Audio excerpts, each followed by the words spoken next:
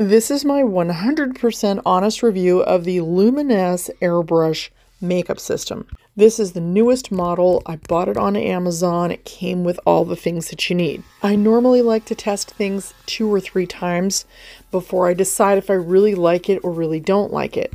My initial reaction to trying this is that it seems a lot more difficult than what it looks like. The handheld device itself is lightweight, easy to use, and it seems like it really gives you a nice even spray.